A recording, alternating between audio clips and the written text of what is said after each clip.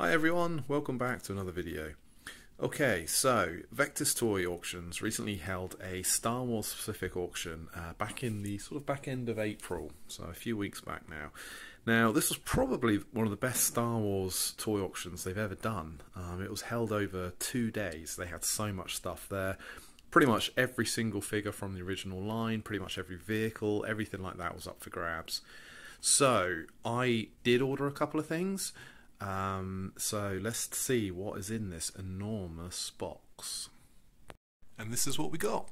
We got a B-Wing fighter, completely unused condition, all parts sealed, and an AFA 85 Power of the Force Warok figure. Now we'll get into what we paid into prices, commission, what Vectis charge, or whether their service is worth it really, in a little bit later. But for now, let's just take a closer look at the two items. We'll start with Warok. There's not a lot to say about this one really. Obviously, it's a mint on card graded figure. The grades were, let's have a look, they were 85, 85 and figure 90. Now this is actually the last Ewok I need. I've now got a complete collection of all Ewoks sealed on card, which is quite nice. As is standard with the Power of the Force cards, they all had the same card back, which is the 92 card back, showing you pretty much the full range. I say pretty much because there's only one 3PO and one R2 on the back. And obviously there are a couple of variations of those through the line.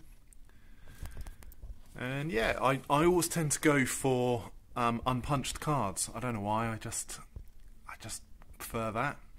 And I always tend to go for 85s. I mean, it's very hard these days to be able to afford anything off that line. But this one went for not too bad a price, I don't think. So my winning bid on him was £280. Now that doesn't include the commission, which was an additional 70. So he came in at £350 plus shipping. Was around, it was £22 for the two items, so say £11 for this one. So £361 complete price paid, which I don't think is too bad. I haven't seen these go on eBay in a while. He's quite a difficult figure to get in this condition. So I think, yeah, I think 360 is pretty good. I wouldn't go really much beyond that. And yeah, I was happy to splurge. I mean, it was the last Ewok I needed to complete the collection. So yeah, fairly happy with the price. It is what it is. So if we move that out of the way, we've also got the main star for me, is a B-Wing. Now, I've never had this ship before. Been after one for years and finally managed to get one. Finally thought I'd pull the trigger, because this one was, say, sealed contents, has been opened, which means I don't have to go through the heartbreak decision of opening it myself. And yeah, it's obviously in mint condition. So it's also came in a flimsy sort of plastic case, which obviously the original owner had. Now, interestingly, on the top here, they've actually got the price, if we spin it round, for £325 unused. So presumably that's what the original owner either bought it for or was trying to sell it for it was placed into auction. Now I'll go into the details or pricing a little bit later, but for now let's get this out of this case. So we can now see the box in a bit better light without that reflective casing on it. I think this is one of the best boxes, artwork wise. I've always sort of liked this one. This is actually the Kenner version, so it is quite different to the Palitoy version of the artwork there on the front. And I think this one's really nice. It really does show off the model quite well. So we'll just take a look at the top end of it. So from here we can see how you're supposed to play with it. It's gravity controlled, whatever that means. I think I'm just talking about the spinning cockpit there. Never seen this picture before. You don't often see sort of box artwork close up in books and whatnot. And obviously it talks about the landing gear. So spin around on the side. So this is hanging sort of by a thread on one side. Technically it is still sealed on this side, although the tape has obviously dried up, but it's sealed here just about. we got the original price ticket. This was a Toys R Us in the US by the looks of it, $14.92. As I say, this is actually the US release. It's the Kenner version rather than the Pallet Toy. On the other side, it's the same picture again. Yeah, this side of the box is a bit more damaged. I'm not terribly concerned really about condition of boxes. At the end of the day, for me, when an item is open, it's the contents that are the important thing. Sure, I mean, as I say, I just showed you that AFA graded figure, so I think nice condition stuff has a place in the collection, certainly, but I think for me it's either right at the top end, whereas in the good grading is what makes it unique. Otherwise it's just a regular thing, and then for me it's just the product that makes it unique. So for example, I would never get something graded that wouldn't achieve, you know, at least an 80 or an 85. I just don't see the point. But, you know, personal preference and all that. Let's just take a quick look on the bottom, so just to make sure I've got all the sides. Ooh, let's spin it around. There we go, different pictures again. So it tells you how to activate the wings. Another little picture of the Rebels. And a picture from the film. Alright, let's get this open. So after sliding it out of the box, this is what you should get. This is the insert. You'll see the ship is quite snugly in there, sort of upside down I think at the moment. But yeah, that's how it comes through. You also get, so this, as I say, this is completely unused, so you've got the sticker sheet and instructions. We'll take a closer look at that in a minute. I should also point out that there should be a catalogue with this, and I was aware that that wasn't included in the auction, but I happen to have a spare one. It was the Jedi Collections Jabba the Hutt catalogue, so I can now say that the whole thing's complete. So this is what a completely unused one should look like. So let's just pop that away and start to slide this out.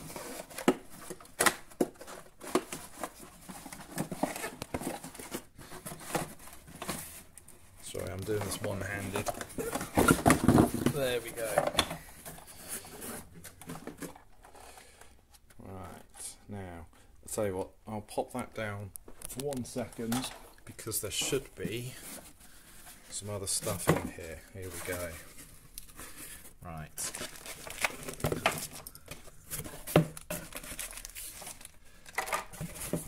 Okay, let's get rid of the cardboard and bring the ship back into position. Okay, so this then essentially is what you're after. This is the main content. So you get the ship unassembled, you get a cockpit cover, canopy cover, again still sealed in its bag, 2 guns. Now these were just loose, so presumably they were never bagged, and 2 wings,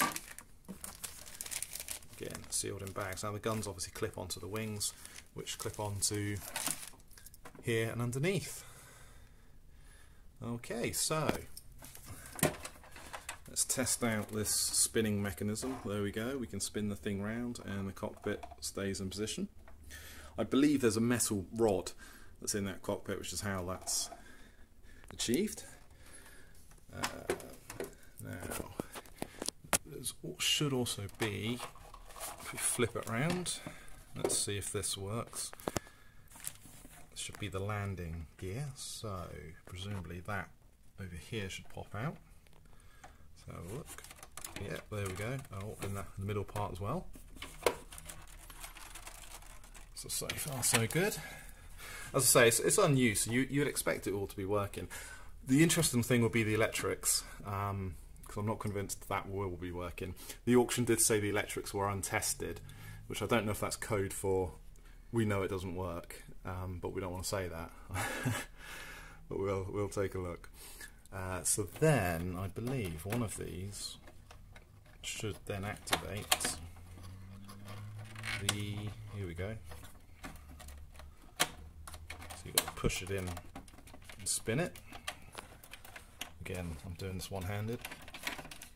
Tell you what. There we go. I couldn't obviously do it because I had it There we go. So yes, retract out. So obviously if the wings were attached, that would look a lot more impressive than it does now. But yeah, that function works okay.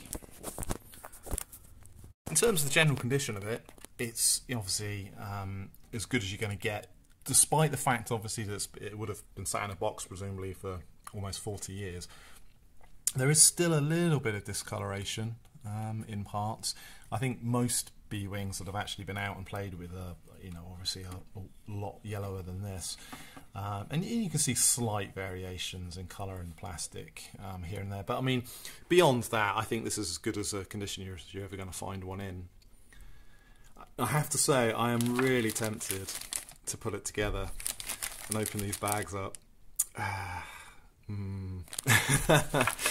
I wouldn't put the stickers on it, but I am tempted to, yeah. But then the trouble is, if I do that, then the uniqueness of it being an unused one is kind of gone. So, I don't know. Maybe I'll just have to buy another one. Buy another one loose or something. Ah, us collectors, eh? We are mad, aren't we? Okay, let's have a look at the electronics. Now, I noticed, again, that there's actually a slight cracking where the cover is. Apparently that's very common. So hopefully I'm going to be able to get this open without doing any further damage. Let me run off and grab some batteries and we'll see if this thing works. So this is probably a good time actually to take a look at the instructions to make sure I put those batteries in correctly. So this is the Kenner version of the instructions. Again, very different to the Palitoy version. And you can see obviously the main difference is it says Kenner, but also it's got the US address on the front there. Now this instructions is really, again, it's yellowed with age, particularly on the back there, but it is mint condition. I mean, it is completely flat. There's not a single crease in it at all. So yeah, it's definitely never been sort of looked through or anything. So let's be the first people to do that, shall we? Let's see if I can even open it. So yeah, in fact, we can look at the difference in colour there from the outside to the inside. So this is obviously the colour it should have been. But I mean, you got to understand. I mean, let's say I think this came out in 1984, so it's 39 years old now. So you know, it's stood the test of time, really and truly. So here's obviously the instructions for the assembling the stickers. Now, this is important. This is how you put the batteries in, and importantly, which way round they go. Now, I noticed a difference, a bit of a variation on if the Kenner version versus the Palitoy, and it is around this battery compartment. So, if we look inside here, you'll notice that there's no indication of which way around those batteries should go. You would have to actually refer to the instructions. The Palitoy version actually has a plus and negative to tell you which way round. So this actual piece here actually is sculpted differently. There is a sculpted plus and minus on there. So there you go. So in case you're wondering, say if you've got a loose B-ring and you wonder whether it's the US version or the British version, that should be able to tell you. Okay, so back to the instructions. We'll just quickly cover those off. So obviously how you attach the guns, how you attach the wings, yada yada yada, all fairly straightforward. And then obviously the things we just ran through, how to open the landing gears, open the wings, and the gyroscopic cockpit. Okay, so moment of truth then. The batteries are in, they're in the correct way around. Let's click this on, and we will see. It's been 40 years waiting for this sound to appear. Will it now appear? No, is the answer. Oh well, that was a letdown, wasn't it? I think it was to be expected though. Hopefully it's a quick fix. Hopefully it's just a case of unscrewing a few screws and winding the motor. So we'll come back to that. Actually, you know what? I'm going to try and attempt to fix that now. Let's do a quick cut.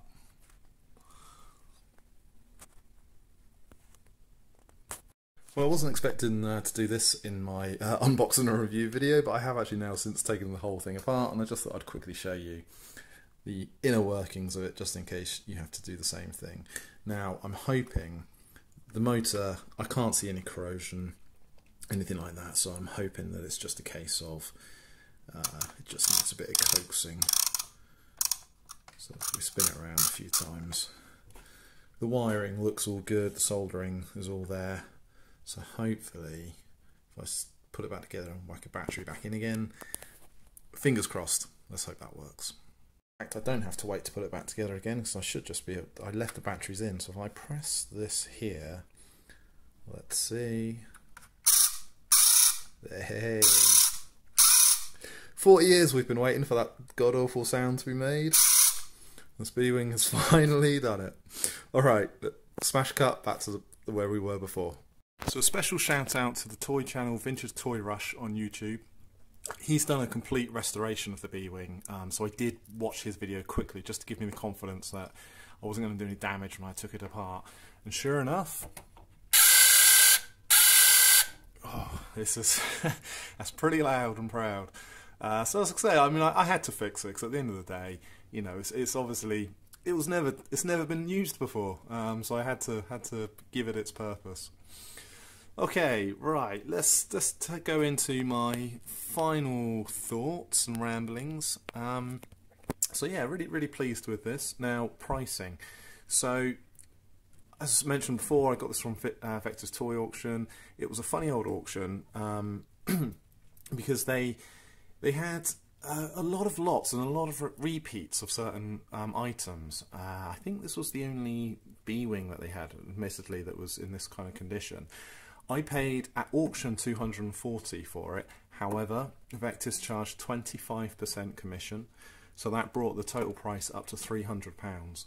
There was also then shipping. Shipping for this and the Ewok figure was £22 altogether. Not cheap. So if you say you split that £11 an item, because I happen to have 2 items, so you could say that the final cost for everything, including shipping, was £311 for this, which I don't think is too bad. I mean, if we look back on the price that the original owner had on the box, he had it down at £325. So I think I've pretty much paid the money, to be honest. I don't think I've overpaid. Looking on prices on eBay, ones in this condition are going around for the sort of the $300 to $350 mark. So yeah, overall I'm happy. What I will say, just to give you a word of warning about Vectis, not to keep banging on about them, but they are increasing their already fairly sizable commission to 27%, I think, either in June or July. So just be wary of that. They do take a long time to ship things. This took 3 weeks and 2 days from completion of the second day of the auction. It's not terrible, but it isn't great. I think my issue with their posting times is that you pay such a high commission rate. You're paying for a premium service, but you're not getting a premium service. I cannot fault how they've packaged it. It was in that great big box. I didn't take any footage of unboxing it. I thought, who really needs to see that? But you can take my word for it. It was very, very well packaged. A nuclear bomb could have gone off and it would have been fine. So I can't fault from that point of view. But, you know, over 3 weeks to send out an item, I mean, obviously money is collected immediately. They have your credit card details. So I just think they need to work on that. The other thing I think they need to work on, it was sent by DHL, but they didn't send any tracking reference, so it was just by sheer luck that I happened to be working from home that day that I was in to get the parcel. So again, you know, they just need to improve that service a little bit. And I say, when they go up to 27%, I mean, an extra couple of percent, it starts to rack up. I mean, these items, you know, they're selling in the hundreds. So, you know, every sort of couple of percent does make a difference. But hey, so anyway, let the buyer be warned. That's all I've got to say with Vectis. Okay, so hopefully you found that entertaining, or if you've got one yourself and you're trying to piece all the parts together, this is what it should look like. As I say, this is the Kenner version, not the Palitoy. Palitoy, the inserts are very different, and as I mentioned before, actually a bit of the sculpting on the actual model itself is different. Okay, I think we will leave it here, and I will see you guys for the next one.